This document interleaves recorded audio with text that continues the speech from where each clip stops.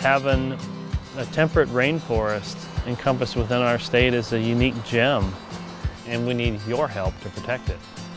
The Tillamook and Clatsop State Forests are the largest piece of public land between the Portland metro area and the Pacific Ocean. It's in the backyard of the majority of Oregonians. Some of the healthiest remaining runs of wild salmon and steelhead still exist here.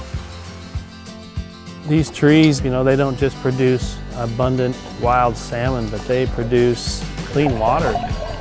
Cities like Hillsborough and Beaverton, as well as coastal communities, rely on these watersheds within our state forest for clean drinking water.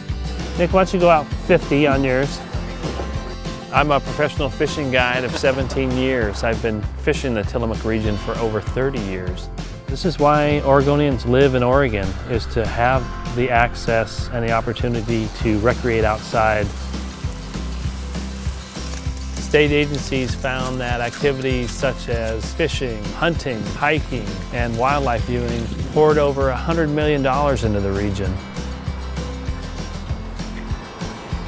Part of the important value that comes off the Tillamook and Clatsop is the timber harvest, which is a significant part of the Oregon economy too.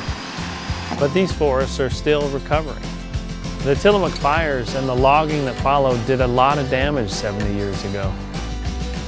There's increasing pressure to log these forests the same way that some of the private companies do around here. And that's not the approach that we need on our publicly owned forests. We've got to keep a balance that protects non-timber economic values and includes a sustainable logging enterprise. And the way to do that is by establishing areas for long-term forest conservation to protect our fish, water, and our special recreation areas, to support a balanced and diversified economy. So get out and explore these forests. Find out what they mean to you. We can't protect them without your voice.